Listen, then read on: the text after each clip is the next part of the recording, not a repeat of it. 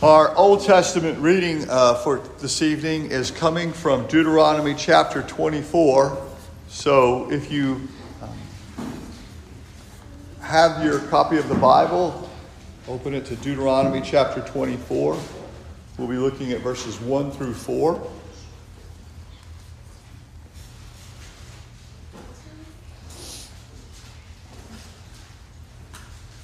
Hear the word of the Lord. When a man takes a wife and marries her, and it happens that she finds no favor in his eyes because he has found some uncleanness in her, and he writes her a certificate of divorce, puts it in her hand, and sends her out of his house, when she has departed from his house and goes and becomes another man's wife, if the latter husband detests her and writes her a certificate of divorce, puts it in her hand, and sends her out of his house, or if the latter husband dies who took her as his wife, then her former husband who divorced her must not take her back to be his wife after she has been defiled. For that is an abomination before the Lord, and you shall not bring sin on the land which the Lord your God is giving you as an inheritance. And our New Testament reading are two of them. Matthew chapter 19.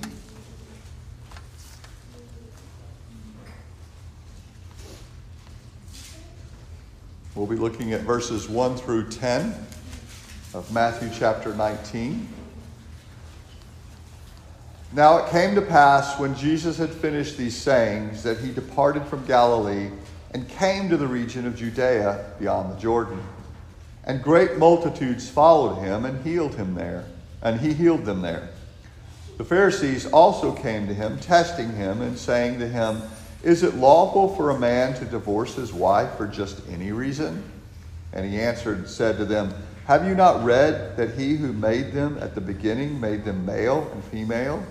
And said, for this reason a man shall leave his father and mother and be joined to his wife, and the two shall become one flesh. So then they are no longer two, but one flesh.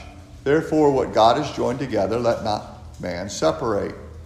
They said to him, "Why then did Moses command to give a certificate of divorce, to put her away?" He said to them, "Moses, because of the hardness of your hearts, permitted you to divorce your wives, but from the beginning it was not so. And I say to you, whoever divorces his wife, except for sexual immorality, and marries another, commits adultery. And whoever marries her who is divorced commits adultery." His disciples said to him, "If such is the case of the man with his wife, it is better not to marry." And if you would turn to 1 Corinthians chapter 7, we'll be picking up in verses 10 and going through 16. "Now to the married I command you, yet not I, but the Lord. A wife is not to depart from her husband. But even if she does depart, let her remain unmarried or be reconciled to her husband.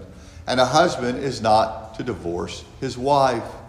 But I say to the rest, I, not the Lord, say, if any brother has a wife who does not believe, and she is willing to live with him, let him not divorce her.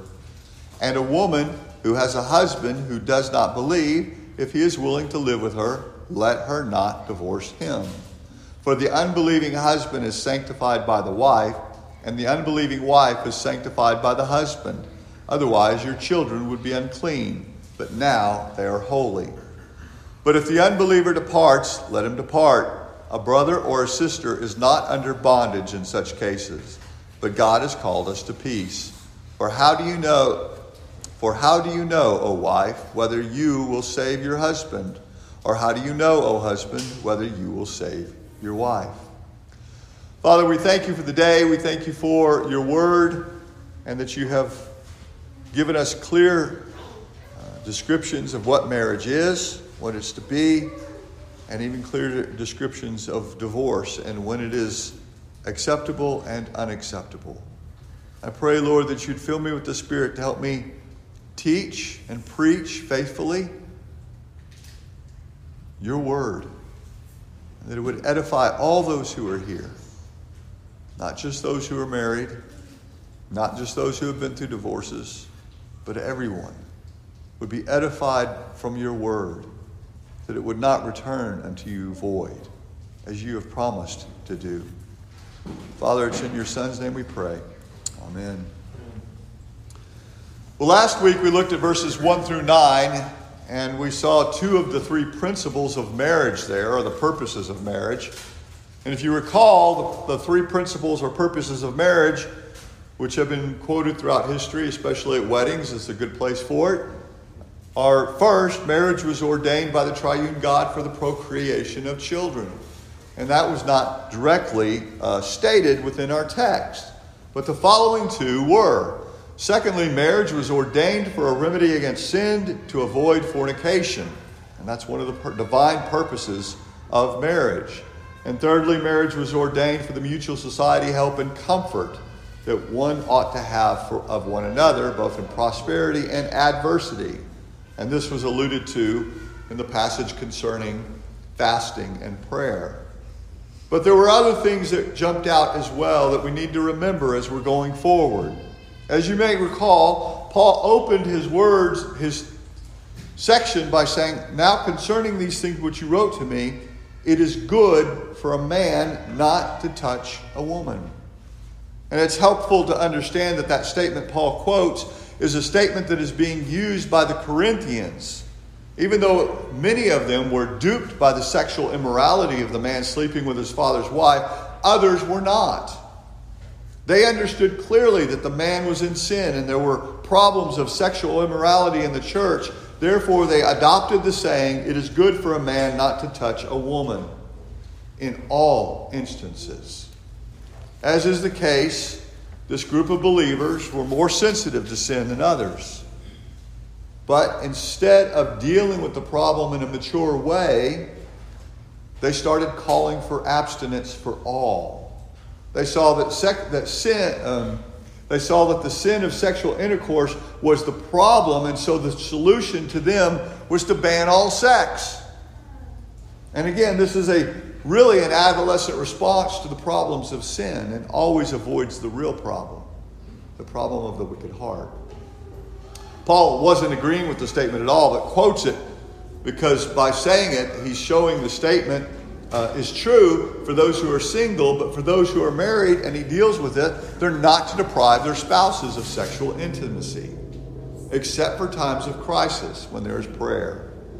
To deprive one's, and this is part of what we're looking at tonight, to deprive one's spouse of conjugal rights is to actually defraud the spouse of God's divine purpose in providing the proper outlet for the sex drive. Now, Greg Bahnsen writes that, more clearly that to deprive one's spouse of sexual intimacy is actually sexual infidelity, thereby breaking the marriage covenant and is grounds for divorce. I think that after we get through this, you'll see some of that, of what he's speaking of and what I think the text is also saying.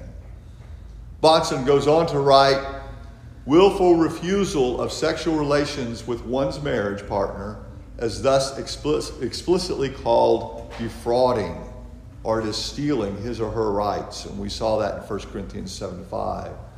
He goes on, he says, "It is breaking of the contractual obligations of marriage."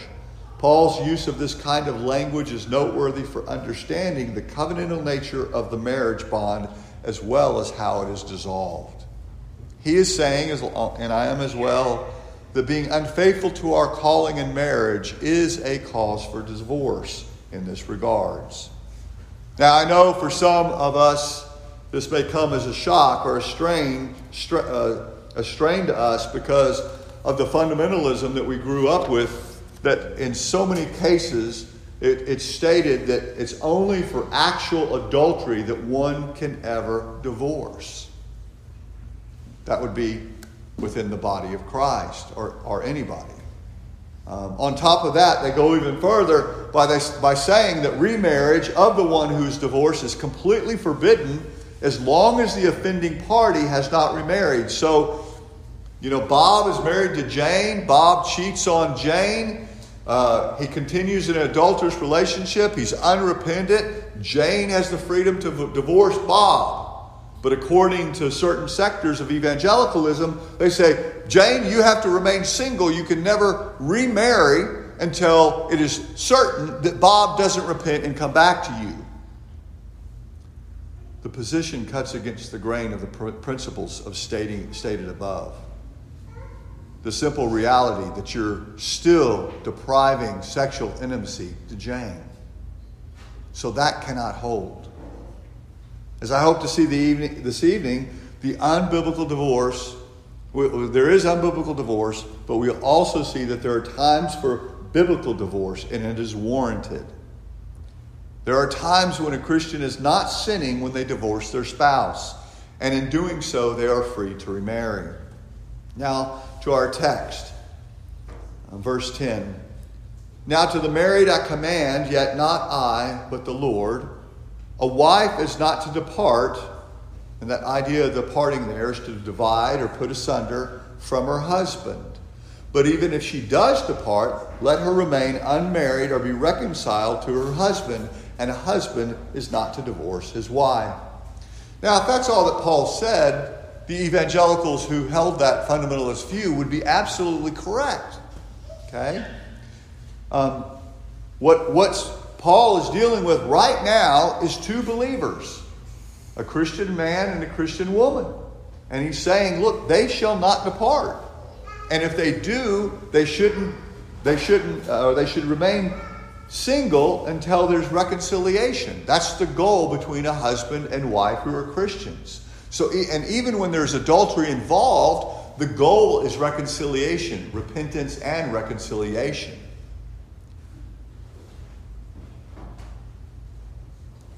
So what are we to do with the rest of this? Well, we continue on, and he goes, but to the rest, I, not the Lord, say, if a brother has a wife who does not believe and she is willing to live with him, let him not divorce her.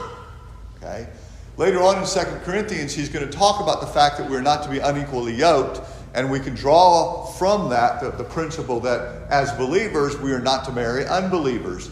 But in this situation, there were cases in which men and women were coming to know the Lord and their spouses were not. That was happening in Corinth, and it happens in our day as well. And he's saying, look, I, not the Lord, say it. By the way, that doesn't mean it's any less authoritative. He's still an apostle. But what he's saying is that Jesus didn't say this specifically. Okay? He says, if any brother has a wife who does not believe and she is willing to live with him, let him not divorce her. And a woman who has a husband who does not believe, if he is willing to live with her, let her not divorce him. So there's that situation where one is a believer and one's not. They're not to divorce if the unbeliever is willing to stay. Okay? Now, the question came up, well, if you're living with an unbeliever, aren't you tainted by sin? Aren't you defiled by that? And aren't the children? Well, he comes right out and says, no, that's not the case. Verse 14. For the unbelieving husband is sanctified by the wife, and the unbelieving wife is sanctified by the husband. Otherwise, your children would be unclean, but now they are holy. Okay? So what he's saying is that it's all right for this to happen. It's all right for this to remain this way. There's no uncleanness imputed to the one who's saved or to the children because of the unbeliever. And then in verse 15, he goes on and says, but if the unbeliever departs, let him depart. A brother or sister is not under bondage in such cases. Okay? Here he's giving the believer the freedom to divorce if the unbeliever departs. Because he is, in a sense, he's not submitting to the dictates of marriage. He's not submitting to that what she's called to do. He is depriving his wife, or she's depriving her husband, the one who departs, of the conjugal relationships, and therefore he is breaking the covenant of marriage.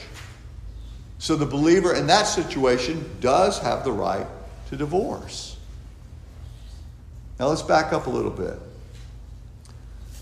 Earlier it said, now to the married I command, yet not I, but the Lord. A wife is not to depart from her husband. We're backing up a little bit because we're going to go in a different direction now. I just wanted to go over a basics of the text so you had an idea of what the whole thing meant. But I think there's a larger picture of what's going on. Paul's first point is that the wife is not to depart from the husband. She is not to divide or put asunder that which God has put together. But he goes on to say, but even if she does depart, let her remain unmarried or be reconciled to her husband, and the husband is not to divorce his wife.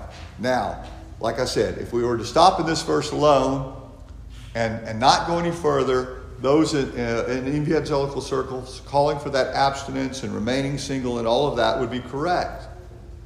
But the condition here that Paul is referring to is for those who are displeased with their spouse. It isn't for any reason that we know of that is biblical that they're seeking a divorce. You cannot divorce for any reason at all, according to Christ. Now, Paul is not out of accord with Christ. In fact, he refers to what Christ is saying as his authority.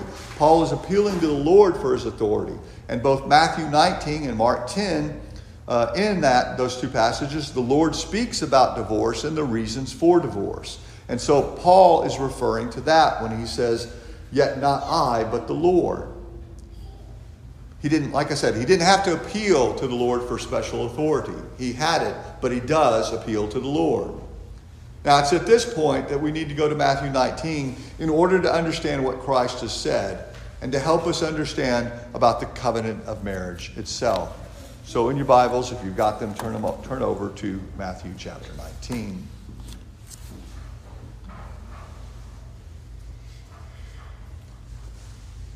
If we, one more step back, we need to understand the basics of marriage itself and the fact that it's a covenant.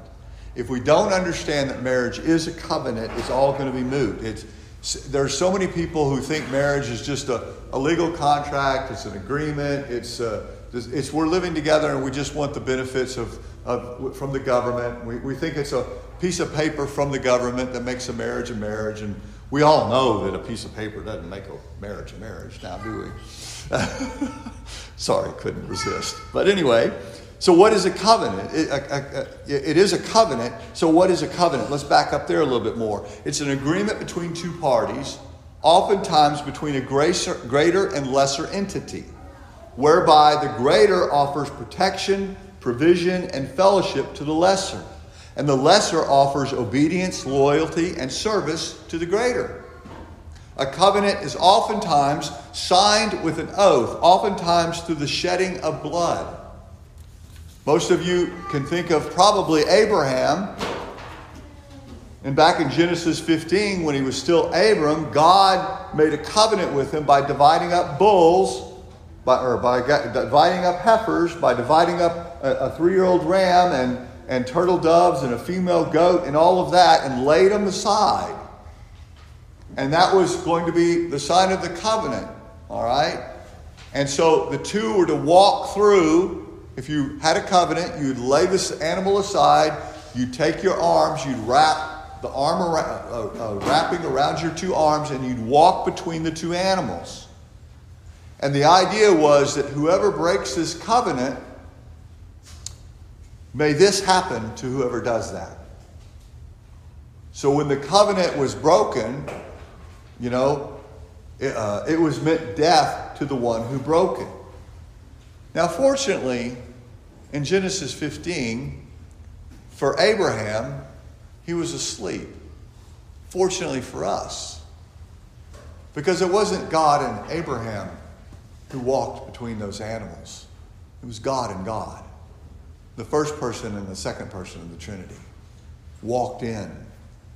And the second person of the Trinity who has walked between the two pieces, he ratified it, he fulfilled it, he even pays the debt to those who broke it.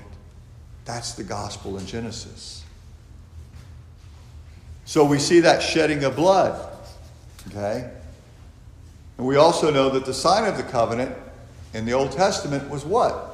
It was circumcision. Again, the shedding of blood is made there to help us realize that this is a covenant that we have with God. But breaking covenants in general, Bahnsen writes, one party is not released from the obligations of the covenantal commitment unless the second party has violated the mutual contract by acting contrary to its terms.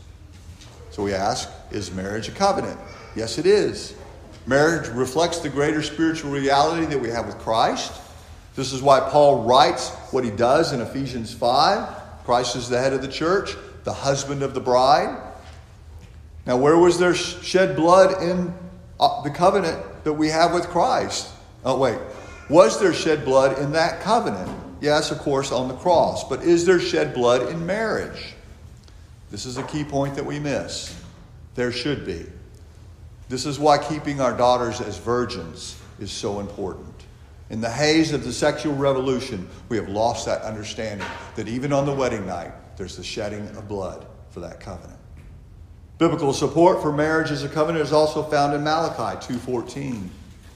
Because the Lord has been a witness between you and the wife of your youth, with whom you have dealt treacherously, yet she is your companion and your wife by covenant. God's telling them, you've broken this covenant.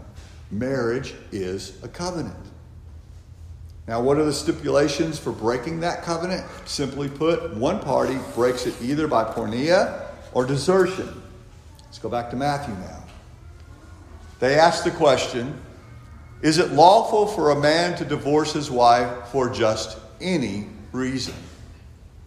They were asking this because the sin in the Jewish community had become so great that they truly believed one could be divorced for any reason. They were not much different than we are today, except that in our case, the state has decreed that one may divorce for any reason under the unbiblical notion of no-fault divorce laws. How does Jesus answer the question? He comes back and makes his appeal to the creation narrative. Have you not read that he who made them at the beginning made them male and female? He appeals to the simple fact that there are two sexes, male and female. It's not open for discussion. It's a simple reality of life, and that God made them this way. And Christ continues on. He says, for this reason, a man shall leave his father and mother and be joined to his wife, and the two shall become one flesh. There we're beginning to see the stipulations of the covenant. First, we see that the man leaves his father and mother. That's a stipulation of the marriage. Okay? Then we see that he is joined to his wife. And third, we see the two become one flesh. So the woman is half of the man and the man is half of the woman in this thing called the image of God between man and woman who are one flesh. Those are the three things that must happen for marriage to take place. And Jesus continues. He says, so then, they are no longer two, but one flesh. Therefore, what God has joined together, let not man separate. Now, it's worth noting again that Christ is pointing back to the creation ordinances in answering the question. This means that this creation ordinance applies to everyone, not just believers. God in his grace also joins together those who are not believers as well as those who are. Therefore, the restrictions against divorce apply to non-believers as well as believers. What restrictions are given? Well, after the Pharisees had asked why did Moses permit divorce, and he did in Deuteronomy 24, Jesus answers and says to them, Moses, because of the hardness of your hearts, permitted you to divorce your wives. But from the beginning, it was not so. Jesus, in quoting that or in saying that, in his divine authoritative commentary on Deuteronomy, is telling them that the divorce law that was given there was because of their failure and their hardness, not because of God's grace or kindness towards them. It's more of a statement of the Jews than it was on anything on God. So this was not a blessing to them, but a condemnation of them. As we read back in Deuteronomy 24, we found that first the man marries, he finds no favor with his wife, he sends her out, again showing the coldness of his own heart. Because in those days, the woman ran the risk of becoming destitute in such a situation. She couldn't go out and get a job. So he decides he doesn't like her, sends her on her way. Second, the woman departs and she remarries. She's fortunate. She remarries. Third thing that happened was the second man detests her or dies. Fourth, the first man is prevented from remarrying her, since this would defile the land. Again, the purpose of the law that was given was to recognize their cold hearts. Okay? And cold indeed, for to treat a woman in such a manner was shameful. So Jesus is responding and showing that. Now here's something about that law. With one simple phrase, Jesus negates that law. He puts it in its context. But from the beginning, it was not so. This is not what Yahweh's ideal for marriage was to be. It was not what Christ wanted for mankind. However, he does give a stipulation for divorce. Now why? Why does he do that? I believe because marriage is a covenant. And it reflects the greater covenant that we have with God and that God's people have with Christ. We cannot let that pass from our understanding. The relationship between husband and wife points to the relationship between the church and Christ. To break the marriage covenant is to remind us of the times God's people broke the covenant with him. Okay? Their behavior was such that he actually issued them a certificate of divorce in Jeremiah chapter 3.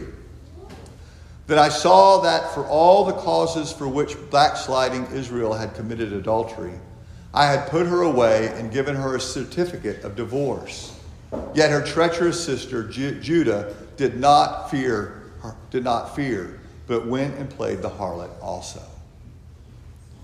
And there are times when in a marriage a certificate of divorce may be issued. Okay? Jesus admits that. And I say to you, whoever divorces his wife except for sexual immorality, some of your translations might say fornication, but it's the Greek word pornea, as we've looked at before, and marries another commits adultery. And whoever marries her who is divorced commits adultery. Like I said, we've come across this word pornea a lot when it comes to sexual immorality. If you recall, this means all kinds of sexual immorality. So it's not just adultery. It can be fornication. It can be bestiality. It can mean homosexuality. It can be lesbianism. It can be incest or sexual relations with a divorced man or woman. Sexual immorality or fornication, as some translations say, is broader than just adultery. It goes beyond that. It refers to all kinds of sexual sins, as Bonson has pointed out.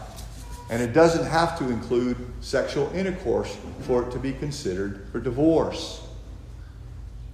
Bonson writes, to give us a situation that would help us understand that, he writes, imagine a wife who engages in romantic kissing, undressing, caressing, fondling, mutual masturbation, or oral sex with someone not her husband. It would be ridiculous to defend her gain against the charge of fornication by appealing to the absence of genital intercourse. The Song of Songs presents this kind of activity mentioned here as appropriate to the state of marriage, but there's no defense for someone who does that apart from their spouse in marriage. He goes on and shows it further. Bonson does that pornea has a broader concept to show that it means moral rebellion, unfaithfulness, arrogance, disbelieving God, departing from God's standard of righteousness. It's a synecdoche for all the sins of wicked Israel, all combined to one. A synecdoche means this part for the whole, that they use it there. And that's the way it was used in Ezekiel and Hosea. Paul lumps pornea together with other sins to show the general immoral conduct, but fornication and all uncleanness are covetousness. Covetousness, let it not even be named among you as fitting for the saints, neither filthiness, nor foolish talking, nor coarse jesting, which are not fitting, but rather giving of thanks. The point is that pornea need not connotate sexual intercourse for it to be used in divorce. But we still have to be careful about how it is used. Bonson points this out. But if the unbeliever, back in our passage, he uses 1 Corinthians 7, but But if the unbeliever departs, let him depart. A brother or sister is not under bondage in such cases. On the authority of Christ, we may recognize only one just ground for divorce, namely pornea. Therefore, unless Paul is pitted against Christ, the Pauline permission for divorce, for desertion, must imply that desertion is a form of what? Pornea, fornication, in God's evaluation, regardless of any accompanying issue of illicit sexual intercourse. Desertion involves depriving a spouse of what belongs to them. It's stealing from them. So desertion is a cause for divorce. We would hope and pray that if the marriage is made up of two believers, that there would be repentance and forgiveness when pornea is confronted. But even then, when one sues for divorce, given that repentance has occurred, if one still leaves, it is still in accord with Christ and Paul's words, because that one is proving themselves to be an unbeliever. They're acting as an unbeliever by filing for divorce or by leaving. Back in Corinthians. But if the unbeliever departs, let him depart. A brother or sister is not under bondage in such cases. Now, I pray that none of us ever face the prospect of divorce. I know that there are those of us here who have. And it's never good. But we must remember that divorce is not the unforgivable sin, as it has been also presented in evangelicalism.